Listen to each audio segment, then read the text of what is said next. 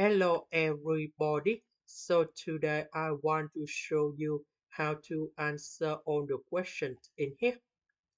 The first one is number 2 and number 2. So we can see that C and D, they have the same set. That means when we have the same set, we have the same number in here. So in here we have number 2. So we have 2 and number 2 in here. We say yes. If the question they have about negative number 2 h number 3, that means negative number 2 in here, that is for C, and number 3 in here, that's E for D. Because negative number 2 in here, positive number 3 in here. So that means this one is the next one. We have negative number 1 in here. So that is about yes. The next one, the value of number 3 and number 3 belongs to h. That means the value of this one should be about integer.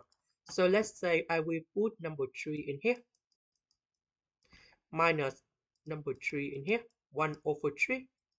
And this one you got about number 0. Number 0, that is about integer. So that's about yes.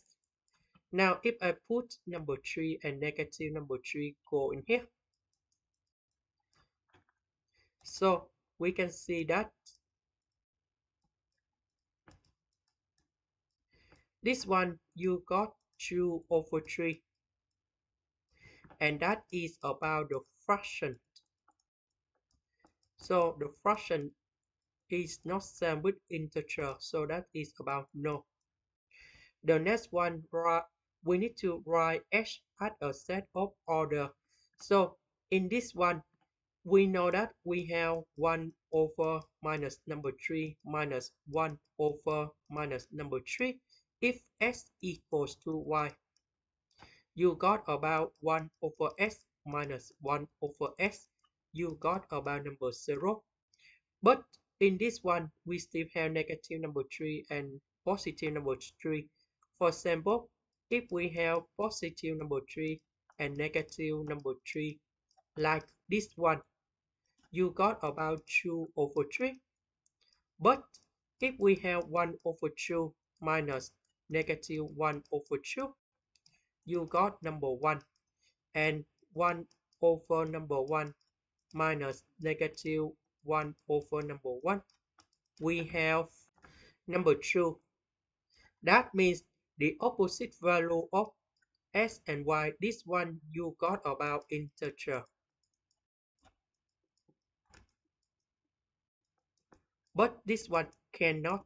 So in this case, we have 6 value of s equals to y and 2 values of s equals to negative y.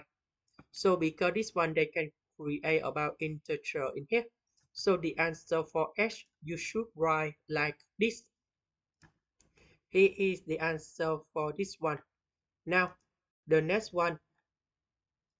What is the domain of h and codomains of h?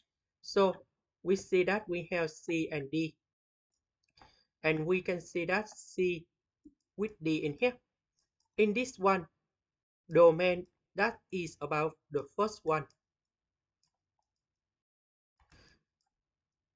And codomain, that is about the second one.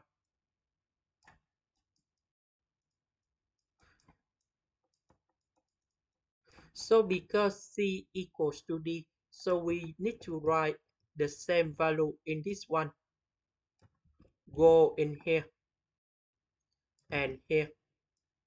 So this is the answer. Now, the last one, that is about the diagram. So if we look carefully, we can see that only this one, white, because negative number 3 cannot go opposite to positive number 3 because they create a fraction in here. This is the reason why we don't have this one.